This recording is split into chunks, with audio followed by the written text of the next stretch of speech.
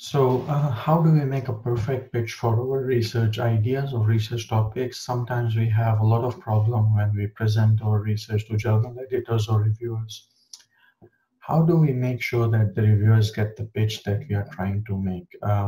Presenting a research paper or submitting it to a journal is just like a business plan. You need to make it pitch perfect.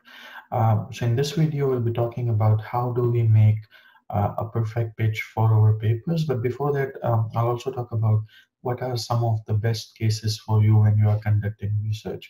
The video is coming up next.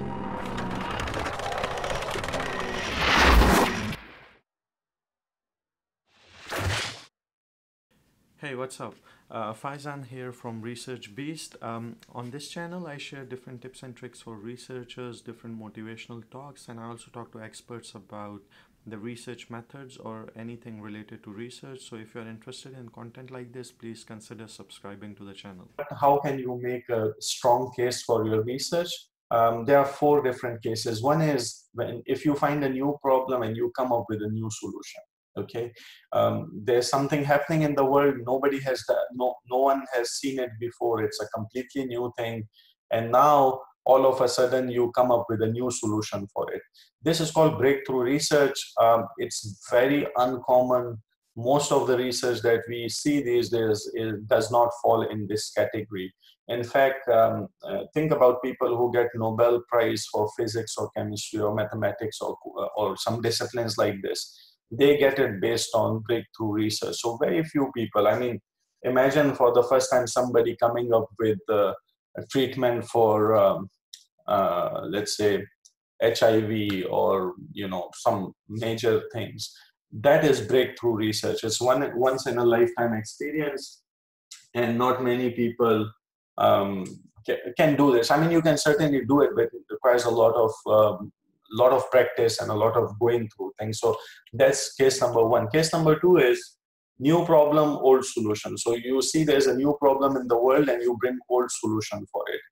For instance, COVID-19, right now we have this issue. It has already claimed a lot of lives around the world. It's a new problem. It's a new type of virus. Nobody has seen it before. But because there's no vaccine for it, people are trying to look into old solutions. So the current medicines that people are trying are medicines for malaria or cold or flu, things like this. So new problems, old solutions, you can come with that. And this one is fine to do. The third one is old problem, new solution. You have an old problem, you come up with a new solution. For instance, old problem is connecting people, how to make sure that people are connected with each other, right? So 5,000 years ago, people were connected by drawing different type of pictures on the walls, like pyramids of Egypt or some other places. You see there are things drawn on the wall. That was a medium of communication or connection. Then going further, people had animals to travel on them, horses, this and that. So the problem is old, how to communicate with each other, how to connect with each other, but every era comes with a new solution. Then we had fax, we had telegrams, we have post, and then we have fax and telephone and mobile phone and internet. So these are all new solutions coming for the same old problem, and the problem was how to connect, how to network with each other. Now with this coronavirus, the universities are closed, so we have newer solutions. We are working on Google Meet, we are working on Zoom. These are new solutions for the same old problem. Most of the time, the recommendation is to focus on case 2 or 3. If you are focusing on that, you are still doing a contribution, but it's not breakthrough, but it's a good contribution to target for. Case number 4 is old problem, old solution. Unfortunately, this is where most of the research lies. And that's why we have a lot of rejections, because we always ask people, so what? Because we already know it. It's an old problem, and what you are telling me is old solution. If you remember, I just showed you one of the reviews that I made, and the review was whatever the author is saying. Obviously, there's no theoretical contribution, but whatever the author is saying is already being implemented in the industry. So what's the point of this paper, actually? So you can certainly start with this case 4. Those of you who have never published, you can start with it, just get the feel of it. But ultimately, my suggestion is to target 2 and 3 if you want to go for 1. So that's how you can develop cases for research.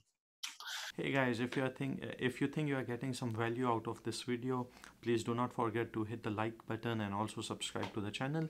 I would also appreciate if you can share this video within your social networks or within your networks of people that may need this video.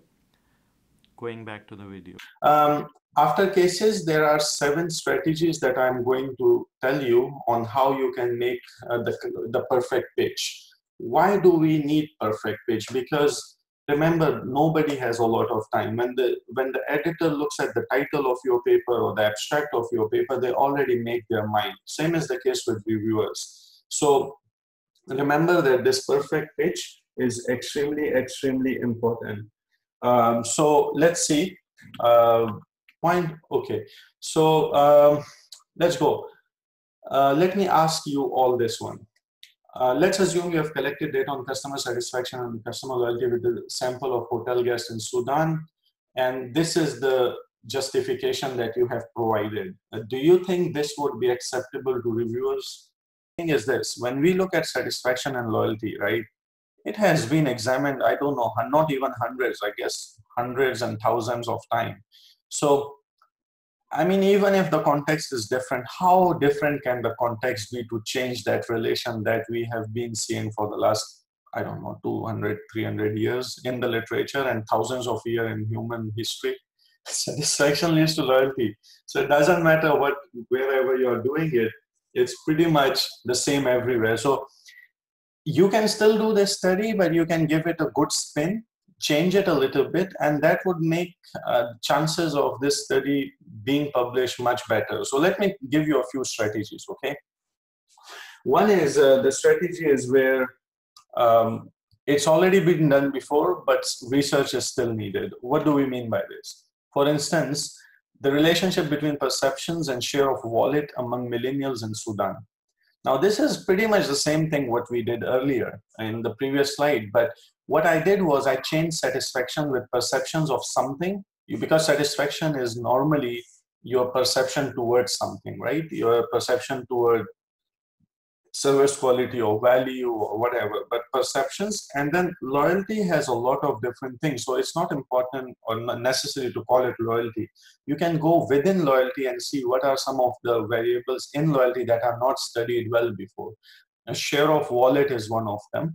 So converting the relationship between satisfaction and loyalty in Sudan to something like relationship between perceptions and share of wallet among millennials in Sudan would have a much more chance of getting accepted compared to the previous one. Here also, Sudan as a whole country may be important for many people, but if you are focusing on one group in Sudan, which is millennials, with which there's a lot of research coming on there, many people are interested on millennials. Many people are interested in what millennials are doing, what are their perceptions, what is their spending patterns, because all over the world, millennials are the next generation that have the money and who are going to spend that money. So this would be much more interesting compared to the previous slide. However, here, your argument again should be very persuasive about the choice of the variables and the choice of the group. Here, your group is millennials in Sudan, so you have to provide justification or some context about millennials in Sudan, as well as why you are looking at perceptions and why share of wallet versus any other variable in loyalty. Strategy number 2 is you combine variables or ideas from different studies that have not been examined simultaneously before. This is what most of the people do. So if you are, let's say, studying organizational commitment, you pick up 5 different papers and then you merge all the models into one big model and then you say this has not been done before. Again, it's a good strategy. You can certainly work on it. For instance, there's a study saying examining the impact of fun, thrill, and engagement on customer satisfaction and loyalty in adventure tourism. You can do this, it's a good strategy, but again, it can be a hard sell because sometimes when you put things together, you need to justify the linkages between those different models and how they are linked and why is it important to link those models. Strategy number 3 is, although it has been done before, do it bigger and better. So here is where replication is important. So if you are doing a replication study, do it bigger and better, do it better than what has been done before. So for instance, I have a study, maybe some of you already have seen it. This was my first ever paper that I did, effects of physical environment and social environment on emotions and behavior in hotels. Obviously, I looked into consumer behavior, on how it impacts consumers. But if you want to do this, you can do it based on employees, because employees also work in the hotels. Physical environment and social environment also impacts employees' emotions and behaviors. I collected data from 400 consumers. You can collect data from 3,000 employees. You can collect data from 3 different countries, or 3 different types of hotels, or 3 different groups of hotels, and you can go ahead. And then, has anybody heard of this before? Mediated binary logistic regression? Yeah, this doesn't exist. This one I just put together some complicated names together. So I just put them together because many people just get very impressed with statistics. So when you are doing bigger, better, do some complicated statistics, bring more data sets, more sample sizes, and but make sure that you are saying this, that I'm doing this. It has more generalizability, it has more viewpoint, more implications. So that can be your strategy number 3. In this one, again, people can question the value. As far as your logic of doing that bigger and better is sound, you should be okay. Strategy number 4, do something controversial or irresistible. This is very important. Let's say if you are doing a topic that is very controversial. For instance, okay, let me say this. If you are doing a research that involves different sects of religion in Pakistan, that can be a controversial research, because people are very polarizing about it. Or let's say if you are doing a research that has to do with political ideology in America, people don't want to talk about it. Like, let's say now President Trump, there is very interesting dichotomy. Some people love him, some people don't. So if you do some research involving something like this, it can be controversial. You can obviously do research on sexual orientation or some other things that are controversial in society, that are taboo. People don't like to talk about them. That can be an interesting strategy, because remember, this is business. Impact factor is based on citations. Citations can come from positive or negative things. Sometimes if you are doing controversial, you are actually getting more citations, because people who love that topic are going to cite you. People who hate it are going to cite you, saying that this person has done rubbish. So you still get citations for it. People still talk about you. It's marketing. It's more about discussion. So for instance, there was a study on the impact of server attractiveness, ability, and personality on guest intention to tip. Many people might think, what is controversial in this? You know that in many developed countries, you don't talk about attractiveness of people. How do they look? Are they attractive? Are they not attractive? Things like this. So it's a controversial topic. Or maybe you can work on tattoos. Tattoos is a very controversial topic. So things like this are interesting. They have inclination more towards getting acceptance. However, remember that some stuff that is controversial today is not controversial after some time. Oh yes, I just remember a good example. Right before this coronavirus, I was looking into Pakistani media, and for I guess 2 weeks before this coronavirus thing, the entire media was talking about Aurat March and Mera Jism Meri Marzi type of things, which is a very controversial thing. Again, it doesn't matter what I think about it, and I would prefer not to say it, but if you are doing research on this, obviously there's a group of people who are against it. They are obviously going to criticize you. There's a group of people who are pro Aurat March and those people are going to love you for writing that research piece. So those are controversial things. However, remember that maybe this Aurat March and these things are controversial today, but 5 years, 10 years down the road, they may not be controversial. So you may get acceptance for your paper today, you may even get citations for it today, but 5 years, 10 years down the road, your citation count may drop. But it's okay, I mean, your paper would be accepted by then. So That's another strategy. These are some strategies that you can apply in order to increase the chances of um, going through the first round. Now, obviously, after this, if you're making those major mistakes, then you cannot come to me and say, "Oh, you told me the strategy and my paper didn't get accepted." It's just because we made some major mistakes after that. I think that what you need to do is understand that your contribution can go on multiple levels. It can be theoretical or conceptual. If you're bringing a new concept, you're proposing a theory, extending a theory, if you are criticizing a theory, that's your theoretical contribution.